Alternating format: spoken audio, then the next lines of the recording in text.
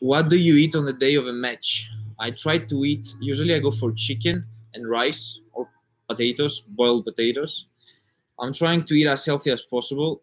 I'm not, to be honest with you, I'm not extremely healthy and nor extremely unhealthy. I'm something in between.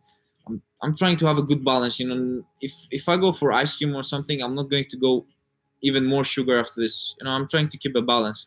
I understand when my body has too much, and I try to respect that. So have a balanced diet, and I try to keep it that way. You know, not to go too far, not to go too healthy because it gets boring. So a balance is always good. Something in between.